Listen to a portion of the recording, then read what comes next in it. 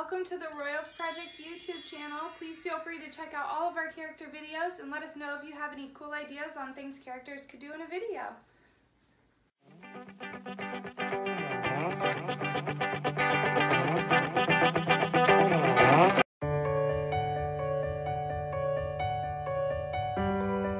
Hi there, it's me, Christoph.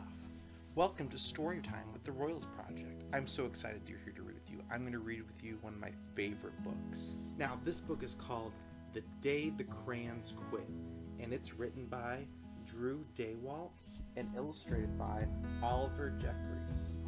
Let's get started.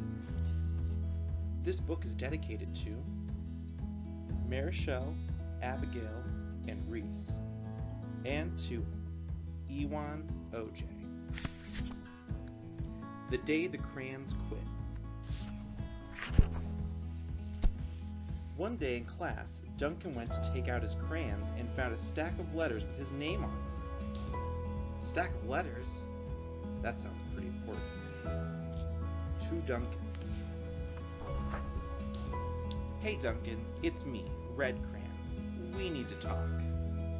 You make me work harder than any of your other crayons. All year long, I wear myself out coloring fire engines, apples, strawberries, and everything else that's red. I even work on the holidays. I have to color all the Santas at Christmas and all the hearts on Valentine's Day. I need a rest. Your overworked friend, Red Crayon. Wow, it must not be very nice to feel overworked all the time. But you're right, he does have to work the holidays coloring those Santa Clauses in. Let's see what happens next. He got another letter. Dear Duncan, alright, listen.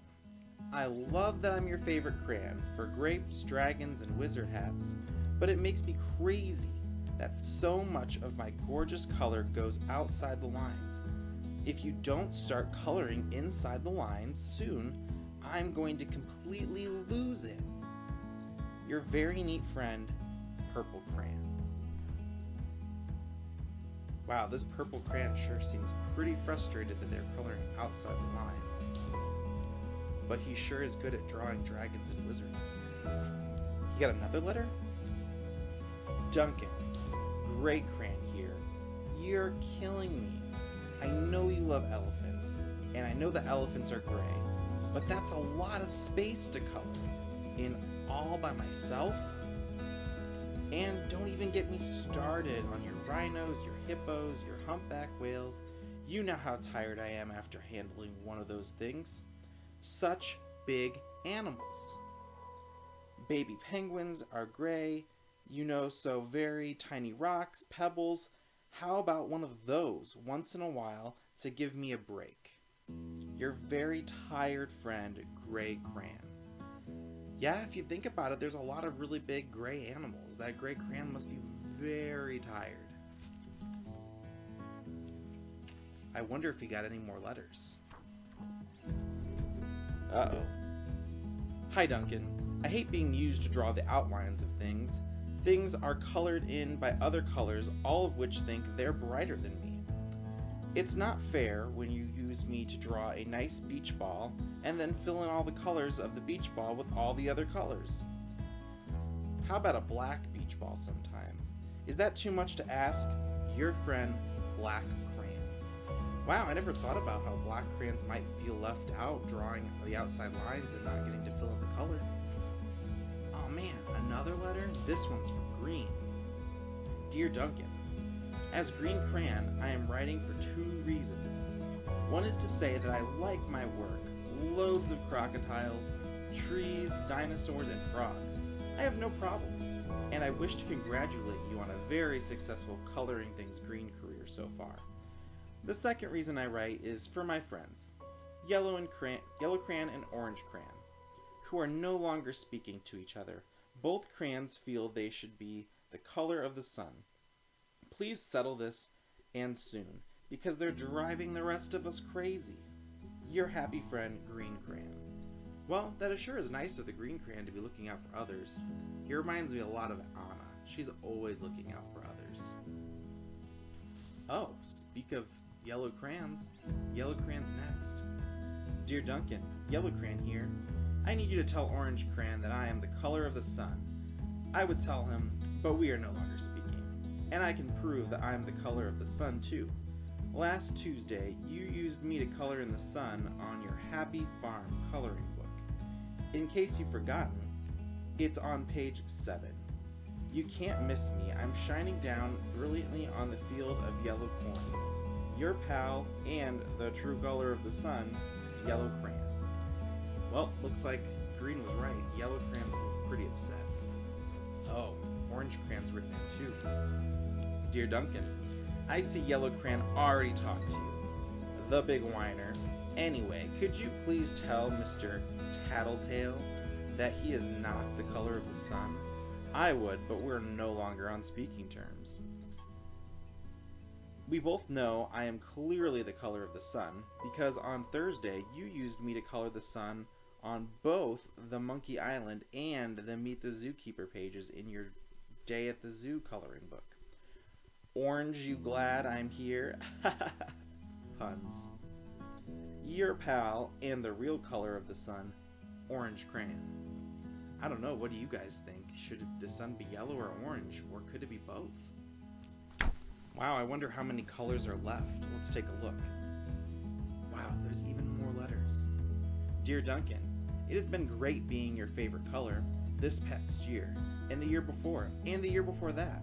I have really enjoyed all the oceans, the lakes, the rivers, the raindrops, the clouds, and clear skies. Let's not forget those water horses, am I right? But the bad news is that I'm so short and stubby that I can't even see over the railing of the crayon box anymore. I need a break. Your very stubby friend, Blue Crayon.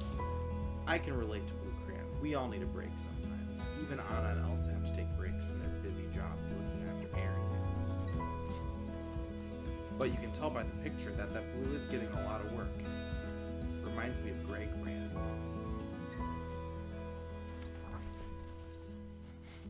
Pink crayons next? That's one of Anna's favorite colors. Duncan, okay, listen here, kid. You have not used me once in the past year. It's because you think I'm a girl's color, isn't it? Speaking of which, please tell your little sister that I said thank you for using me to color her Little Princess coloring book. I think she did a fabulous job of staying inside the lines.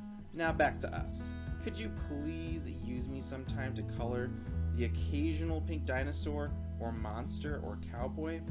Goodness knows they could use a splash of color. Your unused friend, Pink Crayon. Wow, that's gotta be pretty rough for Pink Crayon to feel like he's not getting used. We should try to use our crayons equally from the way it sounds. Here's another letter. Hey Duncan, it's me, Peach Crayon. Why did you peel off my paper wrapping? Now I'm naked and too embarrassed to leave the crayon box. I don't ever have any underwear. How would you like to go to school naked? I need some clothes. Help, your naked friend, Peach Crayon. Wow, that poor Peach Crayon, he must be pretty embarrassed to walk around with clothes on. Although, Sven doesn't ever seem very embarrassed from walking around with no clothes on, but I guess he's a reindeer. Well, poor Duncan just wanted to color, and of course he wanted his crayons to be happy. And that gave him an idea.